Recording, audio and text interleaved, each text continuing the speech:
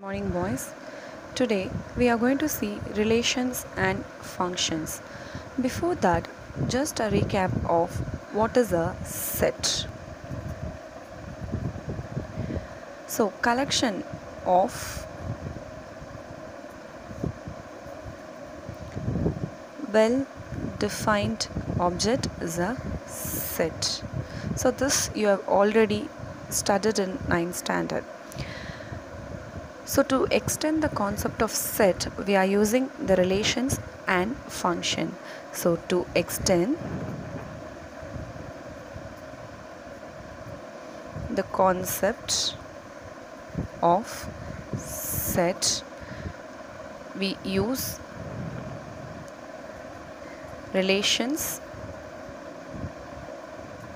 and functions. So you are very clear about a set, and you have also studied ordered pairs. So this is a ordered pair. So x comma y is a ordered pair. This you have studied in coordinate geometry. Now together with the set and the coordinate geometry, we are going to solve relations and functions. So set is denoted as curly bracket, and coordinate you'll use it as a ordered pair. So this is ordered pairs. So both set and coordinate we'll use it for the relations and functions. So under the relation, first we are going to start with Cartesian product. So to find out the Cartesian product, I'm going to take two non-empty sets. So let A and B be two non-empty set. Then, so if you are taking A and B as a two non-empty set, then the set of all the ordered pairs A and B,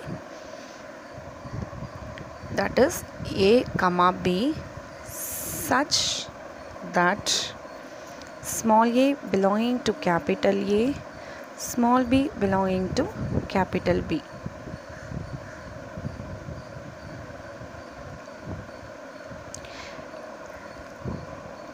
So this is called the Cartesian product of the set.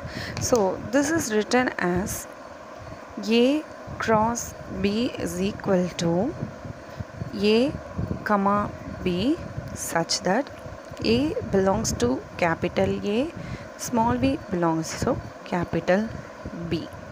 And here, so the elements of A and the elements of B can be formed as the ordered pair. So the first one, so the first coordinate is said to be the elements of A, and the second coordinate is said to be the elements of B. So actually in a coordinate form, the first element is said to be the ordinate and y value is said to be the abscissa.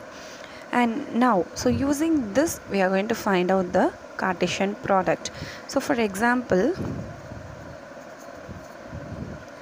let A is equal to 1, 2, 3 and B is equal to A comma B. So find A cross B and B cross A. So already you know how to find the product of a monomial and a binomial, monomial and a monomial, monomial with a trinomial. So the same format we are going to use it for the Cartesian product. So first one, A cross B. So write the elements of A. So 1, 2, 3 cross A, comma B. So the normal coordinate form. So 1 A, 1 B, then 2 A, 2 B, and the last one again 3 A, 3 B. So shall we write it? So 1 comma A, 1 comma B, 2 comma A, 2 comma B, 3 comma A, and finally 3 comma B. So the same thing we will follow for B cross A.